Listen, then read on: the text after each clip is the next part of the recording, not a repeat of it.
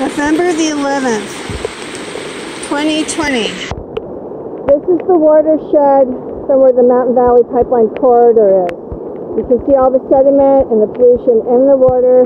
This is that's Yellow Finch up over there, and then I'm along Cove Hollow. This is a culvert that goes under Cove Hollow where water from another watershed is merging with the polluted water from the Mountain Valley Pipeline. You can see how the water is clear during the same rain event.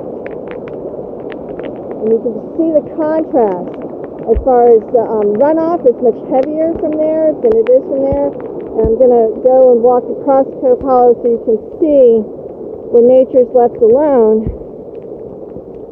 how it can survive these things. See, we're not having flooding here. This is the other watershed.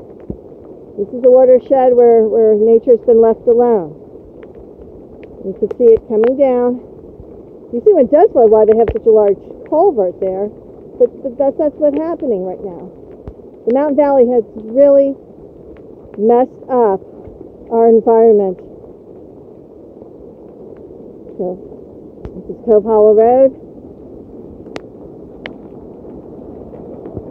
And this is, again, the culvert and the polluted water, sediment-filled water going down into the habitat for the endangered Roanoke log perch. Completely unacceptable.